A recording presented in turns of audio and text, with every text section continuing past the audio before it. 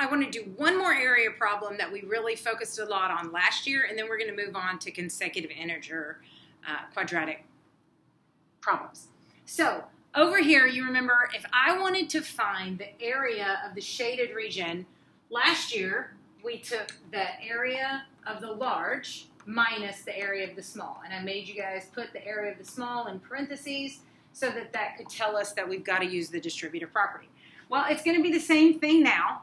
So if I want to find the area of the shaded region, and it's telling me that the area of the shaded region is 59 square units. So in order to find that, I take the area of the large, which is 2x minus 1 times x plus 6, and I'm going to subtract the area of the small, x times x plus 3. And all that is going to be equal to 59 square units. So remember, I have a binomial times a binomial, so I'm going to FOIL it. I'm going to double distribute, however you want to do it, 12x minus x minus 6. So here I get 2x squared plus 11x minus 6. Over here, I get x squared plus 3x. But remember, I'm subtracting it, so I distribute that negative, and I get negative x squared minus 3x, all set equal to 59. So let's pause real quick and see if you understood how I got that. I still multiplied the area of the small rectangle. X times x is x squared, x times 3 is 3x. Notice it's still in parentheses because I'm subtracting, so make sure you distribute that negative. Now I'm here and I combine my like terms, x squared, get 11x and negative 3x, which is plus 8x. And then I have negative 6, and I set all of that equal to 59. I'm going to factor this guy out, so I'm going to subtract 59 on both sides. X squared plus 8x minus 65 equals 0. I'm going to move this up here so you can see me work. So here I'm looking for two numbers that multiply together to give me negative 65, but add together to give me a positive 8. So those two numbers are going to be 13 and negative 5.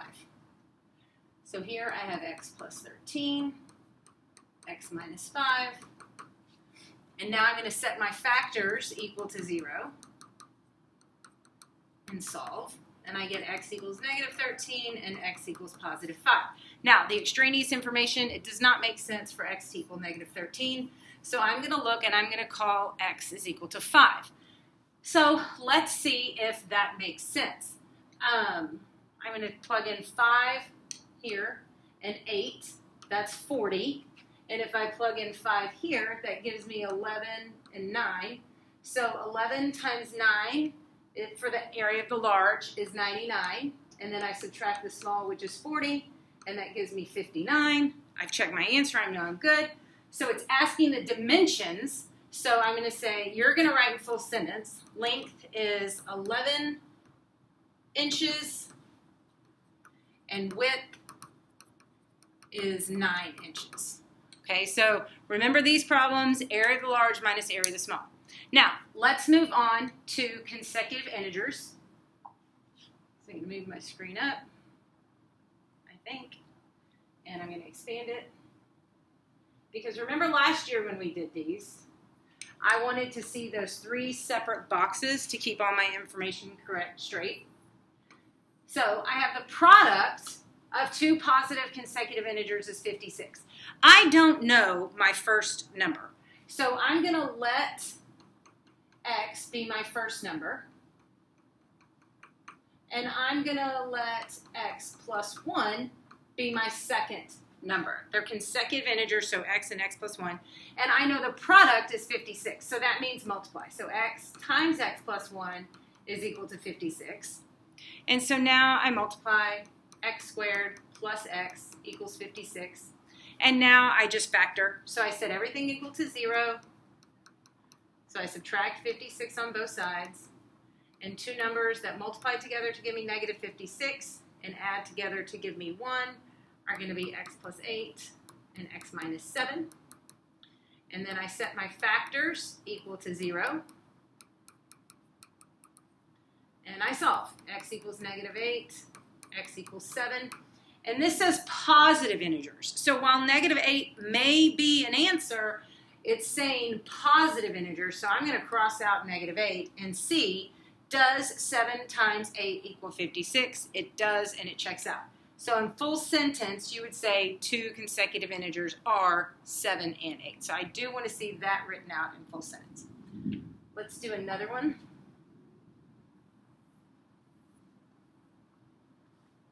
Let's do the one below it. Consecutive. All right, so all right, so this is a great one. So it's saying that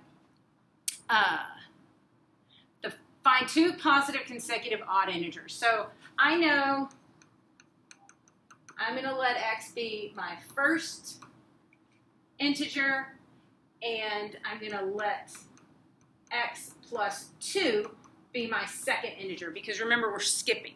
So last year, if the first one, for instance, if X was 1, to get to that next integer, you would say 1 plus 1 is equal to 2. So we talked a lot about that last year.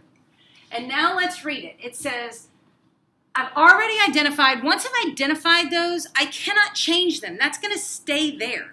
So now I'm just going to read the sentence and put it in. It says, such that the square of the first one, x squared, added to 3 times the second, which is 3 times the second, is 24. That is a literal translation. And then I'm going to distribute that 3.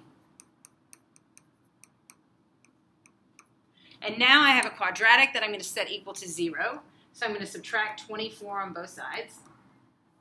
I get x squared plus 3x minus 4 and 6, 18 equals 0. And now I am going to factor. So the two numbers that multiply together to give me -18 and combine together to give me 3 are going to be 6 and 3, positive 6 and a -3. So x plus 6 and x minus 3. Now I'm setting those factors equal to 0. So x equals -6 and x equals positive 3. Now, it says 2 positive consecutive integers, so I'm going to cross out that -6, and then I'm going to look.